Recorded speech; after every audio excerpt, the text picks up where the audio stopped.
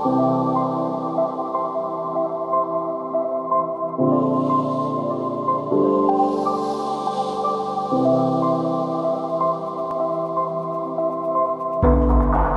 great to be back at Devcon after such a tumultuous time over the past few years. A lot of us have gone through a lot of personal and societal issues, and to come together to celebrate and to look at all the changes that have happened over the past few years in the ecosystem and the things that didn't really change over the past few years as well.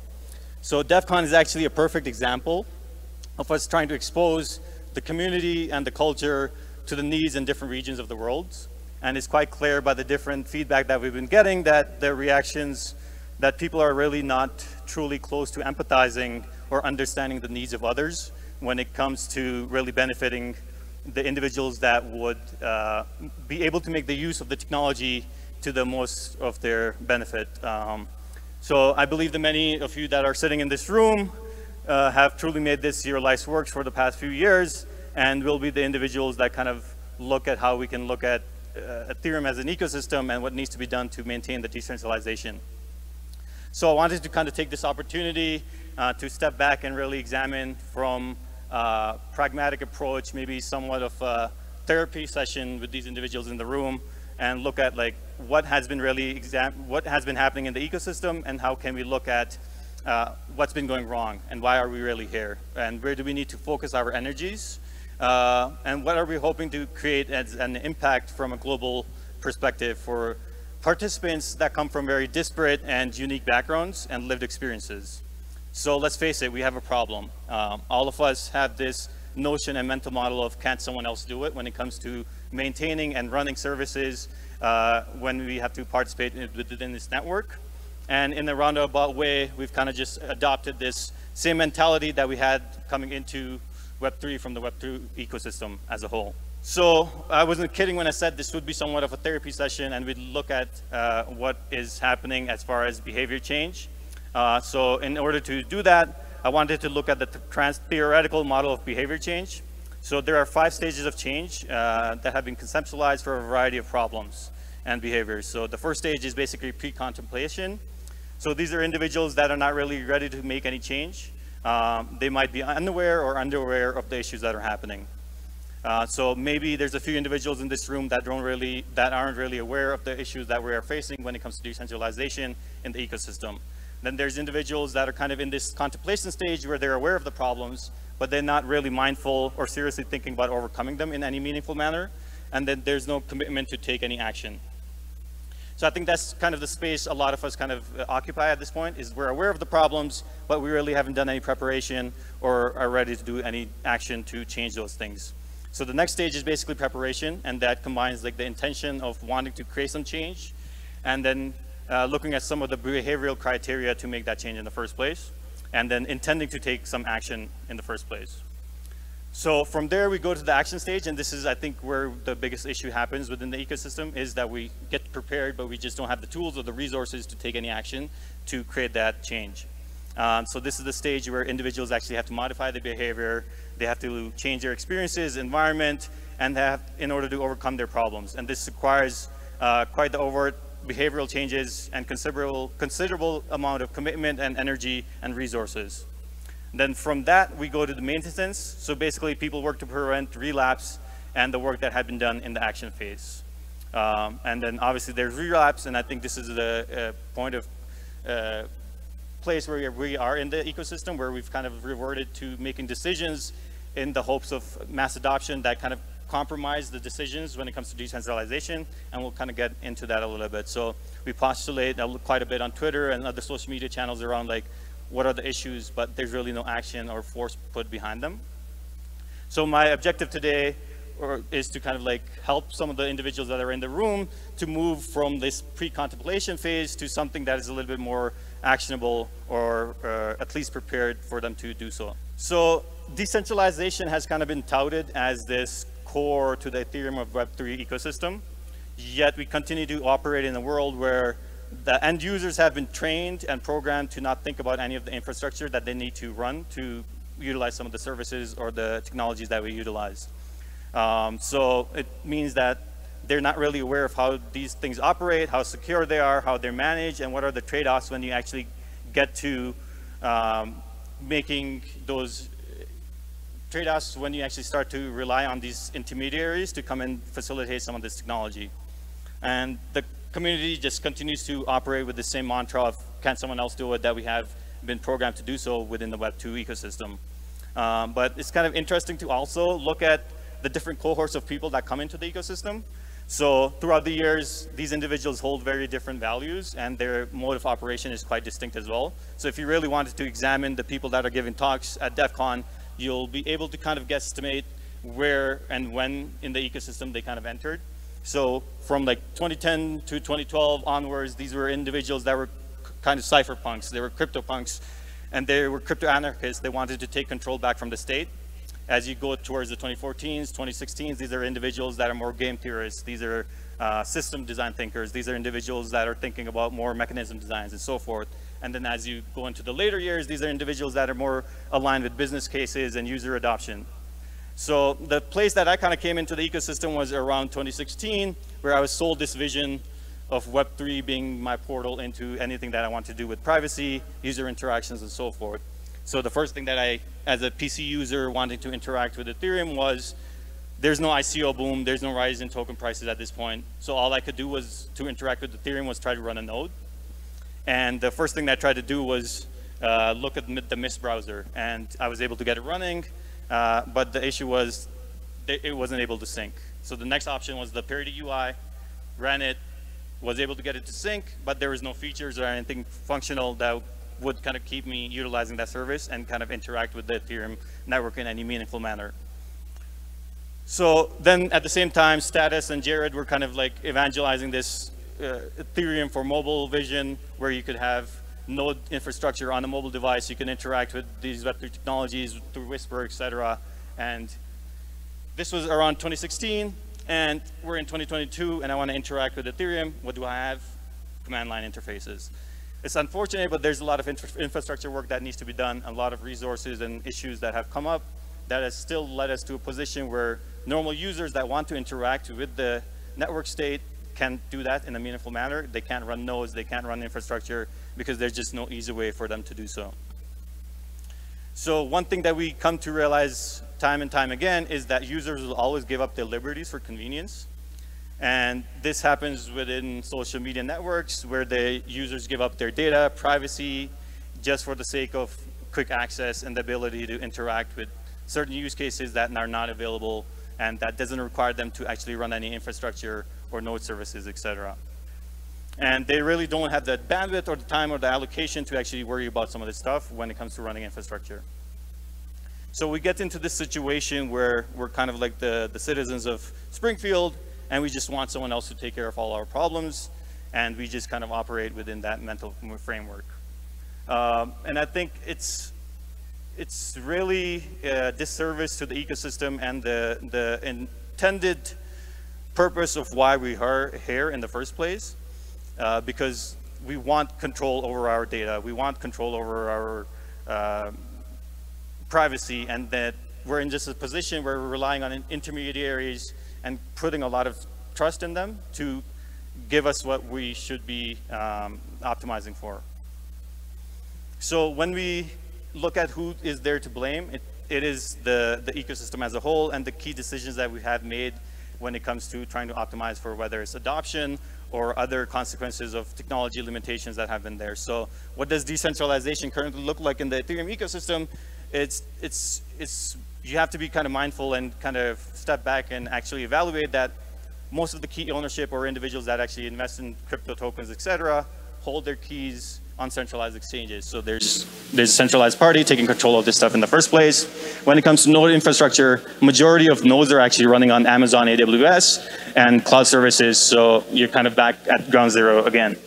Similarly, when it comes to data availability or getting access to the transactions and so forth, you're relying on Infura. When it comes to staking, a lot of the staking is actually consolidated on staking pools of centralized exchanges at this point, which is a huge problem when you do get into censorship and those organizations having to kind of function within certain jurisdictions and laws that they must abide by. Additionally, when it comes to network security, we have issues with client diversity. So like the major execution client is Get, which occupies close to 80%, which is a huge issue when it comes to network security. Additionally, we did have issues with Prism being a majority client, but the community did a lot of energy and focus on that. We're at a good position there, but still there is a lot of work that needs to be done there. And when it comes to dApps or other resources, you're basically reliant on things like OpenSea, which are not very decentralized in any manner as well. So unless you really run an Ethereum node, you're like trusting third parties to provide you access to the blockchain, and which is not really the core value of what we were trying to achieve. So you're not really truly participating in this P2P network. You're not propagating your own transactions to the network. You're dependent on things like MetaMask to connect to Infura, and then you're looking at Etherscan, and just giving this inherent trust to these organizations and these services to provide you the information that you're looking for and for it to be accurate in the first place. So when you look at like the participation of the current POS validator nodes within the context of the world, you can see that majority of the individuals that are participating are within the North America and Europe regions. And this is a concern as far as diversity is concerned as well. You can see there's a bit of action within the East Asian communities, but that is still very limited. And it's quite interesting to kind of like map this to the participation from Ethereum global online hackers. It kind of maps quite nicely, aside from the fact that there's a lot of developer activity happening in India, but there isn't too much staking happening there. So I think it's good to know that there is a lot of work that needs to be done as far as making sure that we've created the ecosystem and the resources for these network participants to come in from these locations that might not have the resources to do so. So 32 Ether is a lot of money for individuals in Latin America or Africa or Asia. So how do we get resources and technologies that kind of help them participate in the network? And staking is not the only way for them to participate in the network. So they can run nodes, they can run light clients, they can run other services, and really think about how they can get some sort of participation within the network that doesn't rely on them investing money. And perhaps we can even look at how we can incentivize those individuals and monetize or compensate those individuals to be participants in the first place as well, which we can talk about a little bit later. So it's clear that these things don't seem like an issue until they become an issue, and that at that point it's just too late for you to do anything.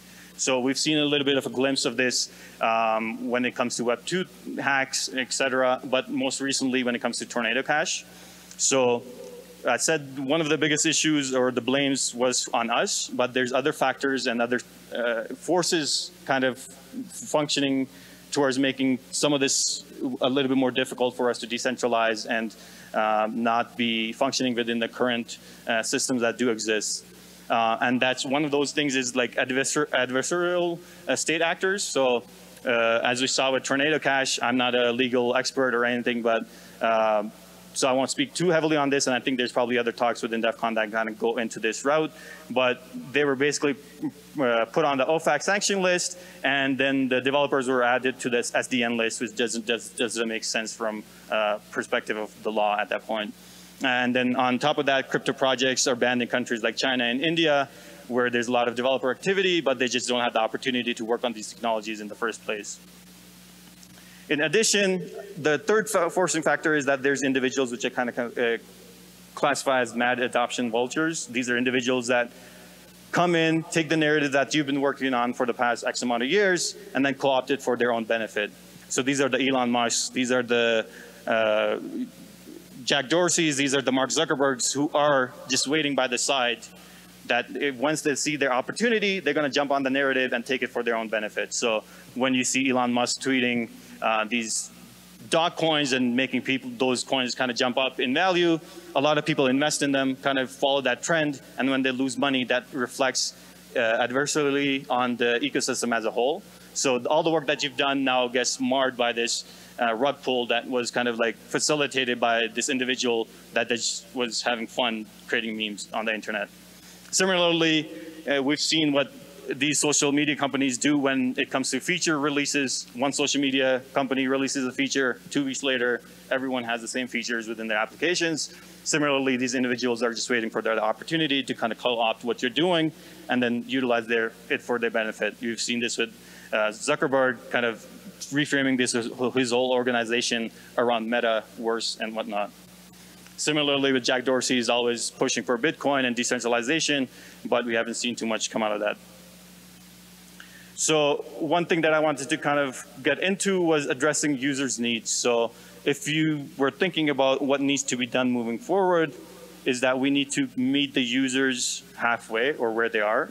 That means that if people or majority of the world is using PCs and we want individuals to stake or participate in managing nodes or creating validators, et cetera, maybe we create interfaces or documentation that's a little bit easier for those individuals to understand. So this is the ease of access. And then as I was mentioning earlier, there's this part about incentive alignment. So what does it look like for people to participate in the Ethereum network? We kind of confuse it with just staking at this point, but there's other opportunities for individuals to actually communicate and get participation within the network through running nodes, running light clients and other services. That can be of a meaningful manner, but like, how do you incentivize them? How do you create resources or infrastructure for them to even do that in the first place? Additionally, you have to kind of like take them through this progressive disclosure phase where you can't just chuck them in the deep end of decentralization. As they start to make those movements towards action, you kind of help them and guide them towards that movement towards decentralization in the first place, and that kind of leads into the guided education and encouragement of those individuals. So as you start moving up the use cases, you make sure that those individuals are provided the sufficient guidance and the encouragement to continue and maintain the changes and the behaviors that they have implemented. Additionally, we need to make sure that there's relevant context and narrative framing for the individuals that we're speaking to. So the framing that you have around Web3 and the challenges that you face with financial restrictions or censorship, et cetera, is not the same that the individuals in Bogotá face, or the people that in Africa face, or the people that face in India. And this is the context that we need to be aware of to make sure that the framing is maneuvered in a way that they understand why they should be decentralizing in the first place. And what does that mean for them, and how does that benefit them in the long run? So I think one thing that I would encourage for everyone to start doing on their own, if they really value privacy or security and want to reduce reliance on third-party servers and improve censorship resistance or improve health or decentralization of the network, is to take ownership and participate in the network themselves. And this means running a node or whatever it may be. Ethereum.org has been doing a great job of creating these resources that are easy to understand and that have a lot of translations for different regions. And I would encourage everyone to kind of start digging into some of these more resources online and try to understand where we kind of started as an ecosystem and where we have kind of ended up in the past few years. Additionally, if there's individuals in this room that are quite passionate about creating this change for the ecosystem, I would encourage them to come to Adoption Day. It's a UXN conference where we have quite a few interesting lightning talks from individuals from Optimism, from Status, from different client teams to kind of really dig into these different issues and think about what we need to be thinking about in the short term and to the long term when it comes to the UX challenges, when it comes to adoption, and make sure that decentralization is at the core of any of the issues that we focus towards. So please be sure to add this to your schedule so we know how to plan for the room accordingly and make sure that we set it up since it is a small workshop room. Additionally, we'll have working groups focused on UX challenges between 1 p.m. and 6 p.m. And then after that, we'll go to the Chiva Lounge, hopefully where Tomo will do a DJ set. So looking forward to that myself. Additionally, at Devcon this year, we really made a point to highlight teams and projects that are working on some of this stuff. So be sure to go to the client team impact booths. I know for a fact that Nimbus is working on user interfaces to make some of this stuff easier. Lighthouse is working on some of this stuff. I know Prism and Lodestar have done some research and development in this regard as well. Do check out Ethereum on ARM, which is a small device that you can actually start running a node on an ARM device. dApp nodes provide services along this regard as well, same as Ethereum. So they're all in the impact booth area, so be sure to go check them out as well. Additionally, I think we just need to kind of go back to this diagram around why we were looking at the trans-theoretical model of change and what we need to be mindful of. So it's always an upward spiral and we're always going to relapse. And I think over the past few years, we've unfortunately relapsed to a point where we just don't want to take ownership of the managing our services or infrastructure at all. And we're going to have to start looking at what infrastructure, what resources, what education needs to be put in place where people can now start actually preparing and putting things into action. So hopefully there's individuals in this room that can guide us, that can lead us, move into more action-oriented mind frame rather than where we just contemplate and think about the issues that we are facing, but once we actually get to the point that it's too late, there's nothing that we can do. So I would like to thank everyone for coming today, and hopefully you get an opportunity to engage with the thousands of individuals that are coming to Devcon from disparate backgrounds and communicate with them and really learn about the challenges that they face when it comes to some of this stuff. Why are they here? Why did they want to participate in the Ethereum, whether it was creating resources, whether it's developing protocols, what really drives them, and how do you take that context into the work that you're doing?